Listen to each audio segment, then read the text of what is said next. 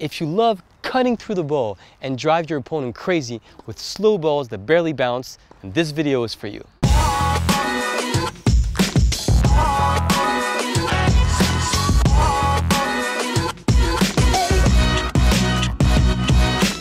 Hi, I'm Proisy, and thanks to tennis majors and all their videos, you can find out all there is to know about tennis equipment. We'll tell you what the pros use to be at their best and what you should use to have the most fun and win the most matches. In this new series of episodes, I attempt to recommend the best possible equipment according to your personal needs. I will answer questions you probably ask yourself when you want to highlight your strength or fix something disturbing in your game.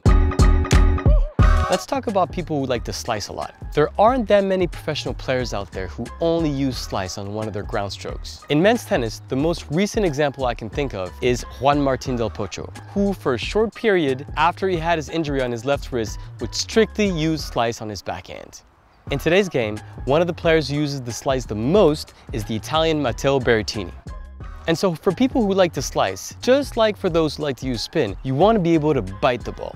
And so generally, a more open string pattern is going to be favorable and it's going to allow you to really cut through that ball. I can tell you that Matteo Berrettini definitely plays with a 16x19 string pattern. And if you're wondering what string pattern is, please check out the first episode in our testing equipment series. Now, if you're somebody who likes to slice a lot, playing with a hybrid setup can actually be very beneficial to how good the slice feels. As I mentioned in our previous episode, when I talked about players who like to use a lot of topspin, using a hybrid string is not necessarily the best if you'd like to develop topspin. For the slice, however, it gives you a lot better feel. So if you're somebody who uses strictly slice on your backhand and doesn't really like to play with a lot of topspin on your forehand, using a hybrid is definitely the setup you're going to want to try. I know that personally, I feel my slice a lot better with a hybrid string than I do with a full polyester. And while we're on the subject of me, this racket that I'm using, the Dunlop FX500, is actually not bad for people who like to hit slice. A good slice doesn't involve a big backswing. Quite similar to the volley actually,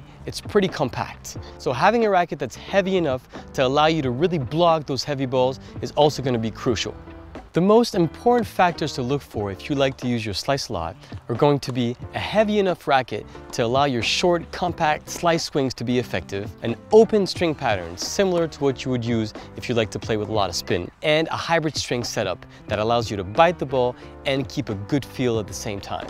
If you like to slice a lot, I would recommend that you gravitate towards those kinds of racket. The Head Extreme, the Babolat Aero, or a Pure Drive, and the Wilson Ultra. Thank you for watching our video.